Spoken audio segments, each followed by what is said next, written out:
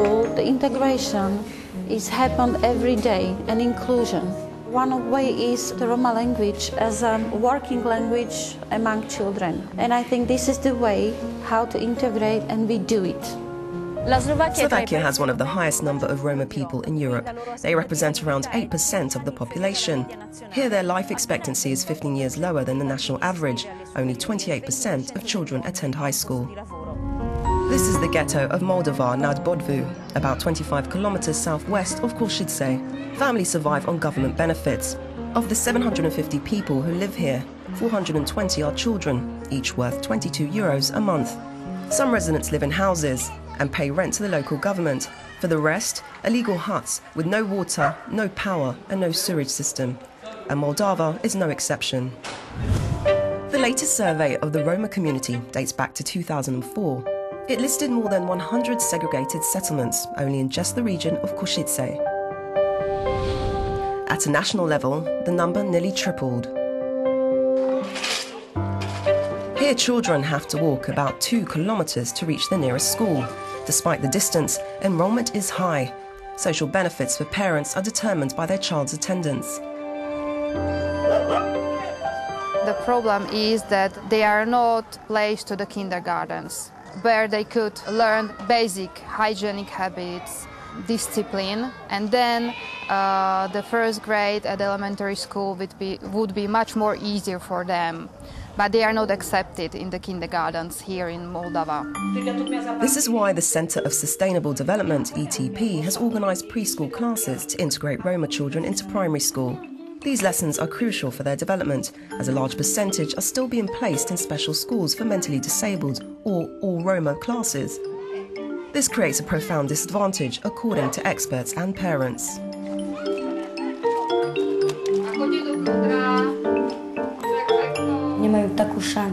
Roma children don't have the same opportunities as non-Roma kids because it's difficult for them to go to school.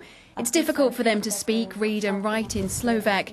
But also Roma parents should make an effort to encourage children to go on studying. A project in 2008 showed that integration is possible. The students at a school in Kremnica experience that every day. Kremnica, in the heart of Slovakia, has about 300 Roma residents in a population of over 5,000. Here, the private secondary school Zeferen Jimenez Mala is open to Roma and non-Roma children, and it specialises in preparing marginalised students for academic education.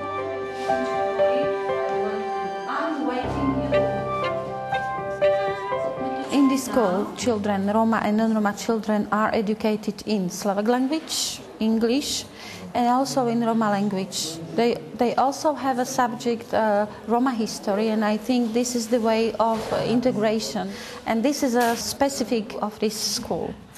I have never done before this kind of work, even though I am a Roma person. For some of Jana's fifth-year students, a mixed class is a totally new experience. 17-year-old Nicola has spent all her previous years in a Roma-only school. The change wasn't easy.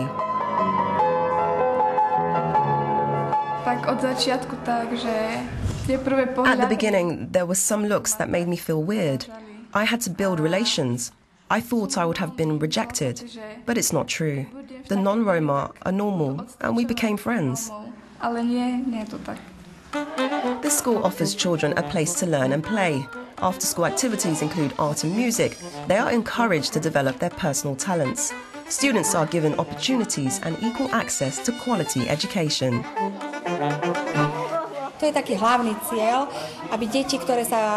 Our goal is teaching Roma children in mainstream education, because usually Roma kids are placed in special schools where they can get only the equivalent of 4 years education in 9 years, which is not economically viable.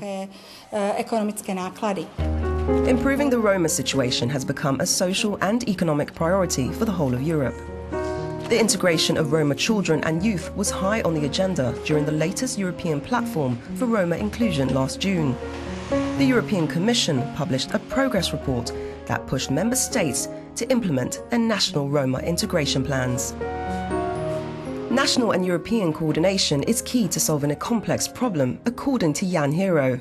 The former head of the Zeferin Jimenez Mahler School, he is now working on Roma integration for the Slovak government. It's not just education. To solve the problem, you also have to tackle housing, employment and health. It's important to remove these obstacles to education access.